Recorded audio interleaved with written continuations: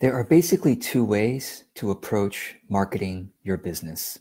This is a philosophical conversation, but I feel like I wish that someone had had this conversation with me when I was first starting, or really any time. And this is something that I wish all my clients would understand. So the two ways are: one, to be instantly impressive, okay? Or two, to be consistently authentic. So let me talk about both.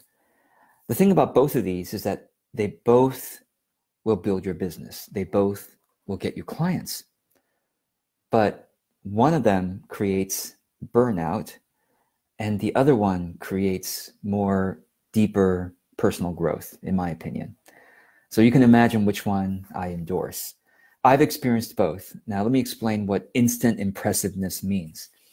It's whenever you work hard on trying to make a really great first impression.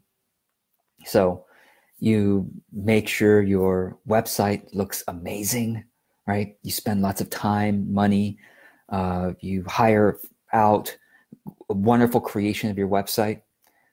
Or number two, you make your sales pages. Whenever you sell your product, you make sure that the copy has been expertly crafted. You maybe pay a copywriter lots of money to make that product sales page just sound amazing. That program, offer, service, sales page sound amazing. And the problem with doing that is that sometimes it works. People do sign up for your product or your service because the website looks great. The written copy sounds like it's too good to be true. Why not? Let me give it a try. And you set up a really high expectation for your level of service.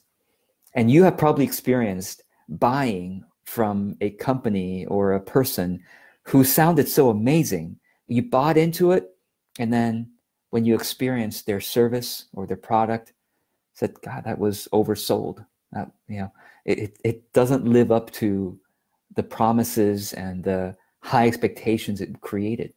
So that's trying to be instantly impressive, trying to make a great first impression, working really hard to look good whenever you show up, etc. And that creates, like I said, I think it creates burnout. It sets up a real possibility for disappointment and discouragement. And it's what Carol Dweck, there's a book called Mindset by Carol Dweck, popular Stanford professor. And she would probably call this the fixed mindset. This is when, my belief is that the fixed mindset and growth mindset are actually with both of those mindsets are within us. And our actions will either reinforce the fixed mindset or reinforce the growth mindset.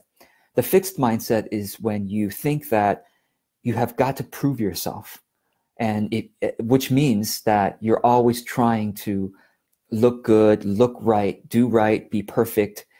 You don't want to disappoint other people. So because if you disappoint other people or disappoint yourself, it's proving to yourself that you really aren't worthwhile. You really aren't worth it. So that's the fixed mindset. Whereas the growth mindset says this. The growth mindset says you can become anything you want to become with practice. You can become the best speaker, a better speaker, a better writer. Your website can become increasingly better over time as you make adjustments and improvements based on what you understand of your ideal audience. Your customer service can become better and better. Your way of providing your service can become more and more excellent. That's the growth mindset, is that it's a lifelong journey. That you might start out not very good. So therefore, you have nothing to prove at every single stage. There's nothing to prove. There's only what you've already practiced, and therefore what is true of your practice. So that is what I mean by the second method. So again, the first method, the first philosophy, which so many of you I've noticed are just taking for granted that that's what marketing is. Instant impressiveness. The first time a potential client sees my website or sees my social media, it's got to be really great. I've got to make my Facebook page look really amazing. I don't make that effort. I don't do that. I do whatever is easy for me, relatively easy for me, or rather, I do whatever is authentic, whatever is natural for me to do. Of course, I try to care. Of course, I want to care about the visitor, but my caring isn't trying to prove that I look amazing and that they should hire me. My caring is like, I care about them enough to understand them. And also I care enough to explore my own ideas, my passions, and my style.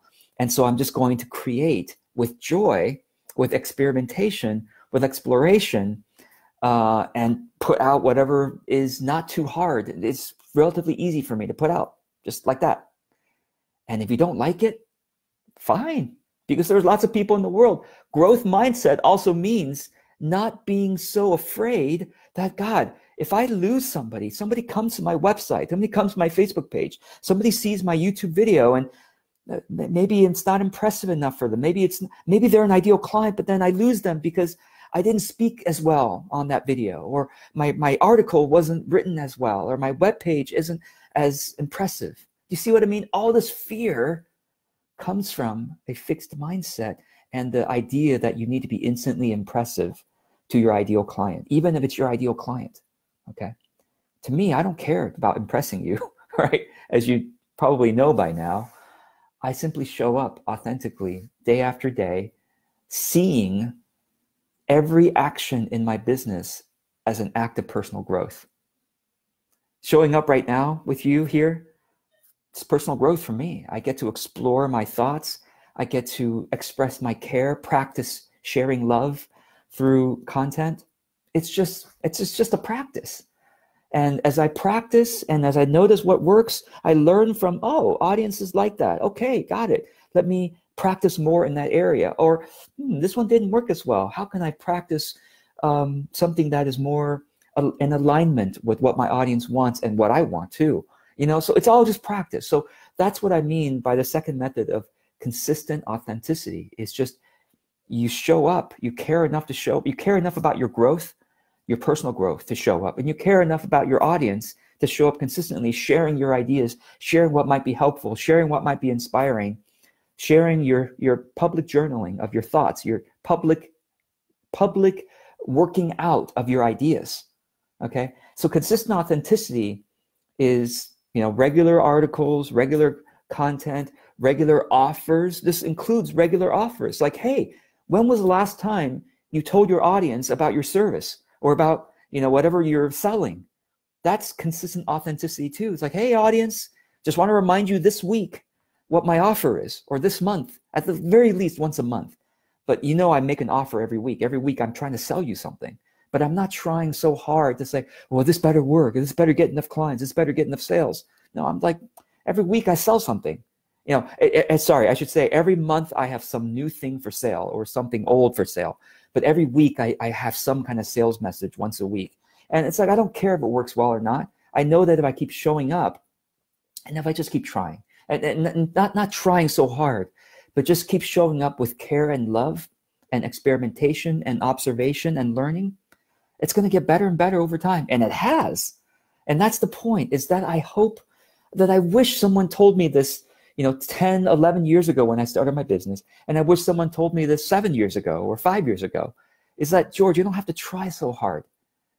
You just have to show up consistently.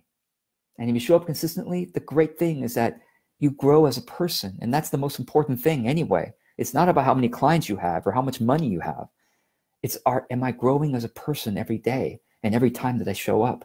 And that's what the path of consistent authenticity allows us to do. Knowing that if we keep showing up, exploring, experimenting, caring for our audience, learning from them, learning about them, and then continuing to experiment more wisely, grow in that direction, then guess what? Happens? We become authentically impressive. Authentically impressive. So what this means is I'm not trying very hard. I'm just showing up with my passion, my care, my joy, and connection with you. I love, connecting with you and sharing something that might be useful and inspiring to you. And maybe I'm impressive to some of you. Okay. I don't know. I probably am, but I'm not trying to be impressive, but it's just that when you keep practicing and growing in that direction, you really become that good. You really become that good. You keep working your service and improving your service based on client feedback, and your service just keeps getting better and better. And you're not trying that hard. You're just showing up, and people are like, "You're amazing." Oh, really? Oh, well, thank you, I guess. It's not, you're not trying. And so what happens is all this pressure drops away. You just show up with love and joy every day, and you rhyme even without trying it. Right? So anyway, I hope this is helpful, and I hope this inspires you to just keep practicing and showing up, loving your audience, loving yourself enough to really dive into your journey of personal growth in your business. Business is not about being impressive, great logo, great website, great sales page, great social media presence, blah, blah, blah. No, it's not about that. To me, anyway. Authentic business is really a journey of personal growth. You're practicing and you're becoming authentically impressive. At every stage, you're authentically impressive just to the right people. And of course, as you keep growing, you're going to become authentically impressive to more people just because you really are that good. So anyway, I hope this helps. And thanks for those of you who are joining me, Paolo and Judy and Captain, Justine and Per and Michael and Sharon. So anyway, may you go forward with consistent showing up, no matter the state of the world.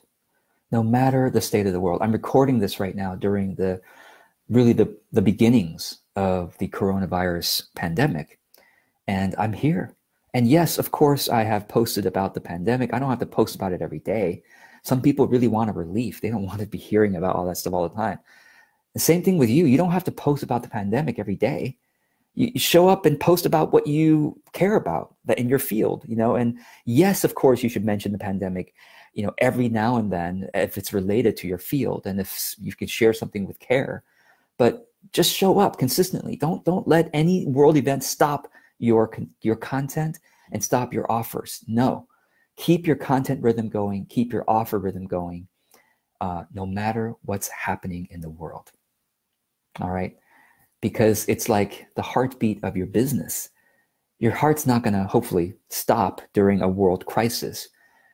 Your heart's going to keep beating, hopefully, and so should your business. Content and offers. Content and offers. That's the rhythm of your business. Okay. That's the rhythm of your heartbeat of your business. Okay. I wish you well. I will see you in the next video. Take care.